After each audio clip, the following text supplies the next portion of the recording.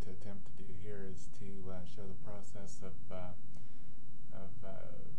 bringing those photos in from your Ricoh camera, which you've already done. You've brought those in to a folder, and in my situation we've got the pictures here in a folder that I brought in from the camera, and these do have some GPS data in it, so I've highlighted them, and I'm just going to say copy,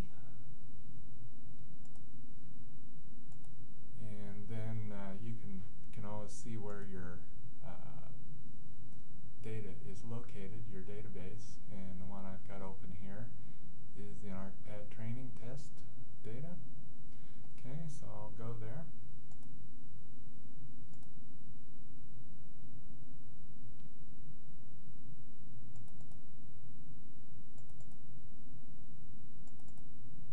So there's my database. Just paste those pictures in there. You don't have to do that, but it's just simpler for me if I know that's where my photos live.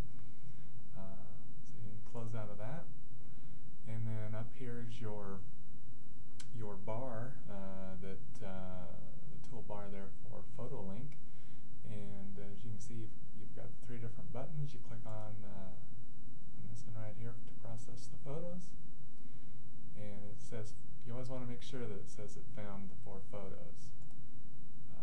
And again, if yours isn't looking there, you would just navigate by clicking the browse and go down the tree until you're in that folder. So that's where my photos are. And then some other settings. I've got my datum so that they will line up. This background image is in state plane nat 83, and you would just set that in here. Okay, and my layer options, I've got the compass selected, the memo, because I've got a memo set up, and pretty much nothing special there.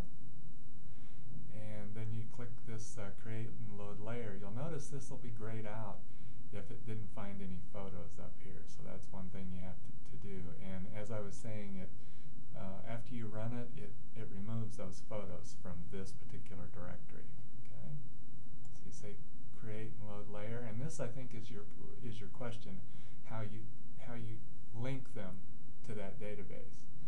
And so you go right there to see it's in the same directory. So if you had to hunt it down, I had it in Arcmap training test data, and there's my database that matches over here. Okay, so you say open, and as you can see, it's doing the linking. And since I've done this before,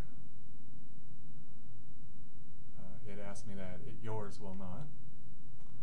And my output options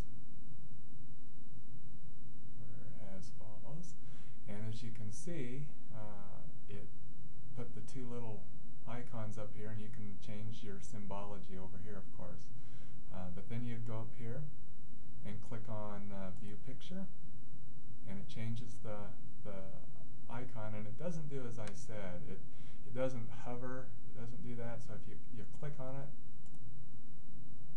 it should pop up a picture here if my recording software isn't slowing us down too much. So there's the picture. Okay, and then you can go over here and do the same thing on this one. And yours will be faster. My recording software is slowing it down. In fact, I don't think it's going to draw that one. But that's all you do is you just click on that, and it pops it up. So I hope that's answered your question. I know that's kind of basic, but that's how I've been able to get mine to work and show the information. If you have any other questions, just give me a call.